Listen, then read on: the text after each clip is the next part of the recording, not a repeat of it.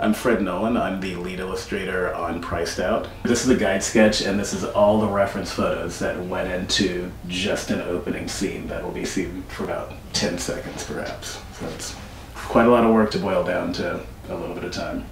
So you can see the pencil lines still in there that are just the guides that I drew with, and then the two characters in the center to use as a guide.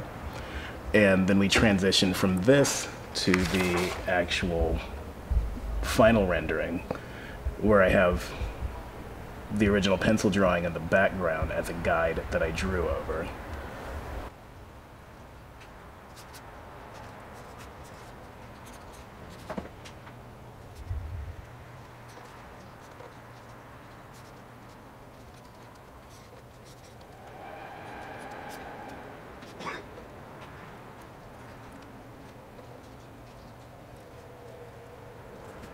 So you just multiply that process by about 100,000, and then you have like this frame.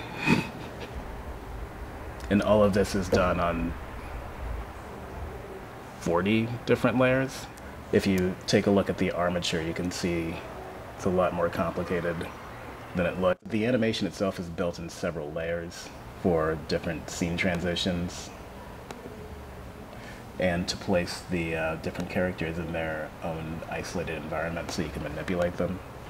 Each one of these is a different color field. Any one of those is just a flat color. So to get her, dyed hair on top of the other hair, you have a couple of layers at work. And if you go in, you can see each one of these drawings is composed of several different lines.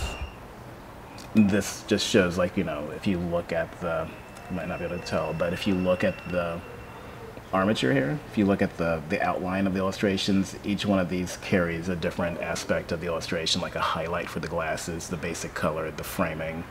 And the reason we break them out like this is so the animators can go in and, again, move them around as they need to. So normally this process is split among a team of, I don't know, 5 to 10 people, apparently. I wasn't actually aware of that.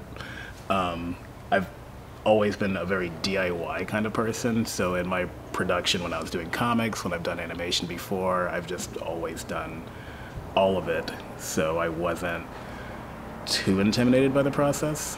Thankfully I didn't know quite how much it would involve at the start, because I might have been, but once you're in the middle of it, it becomes very sink or swim, and you just kind of go with it.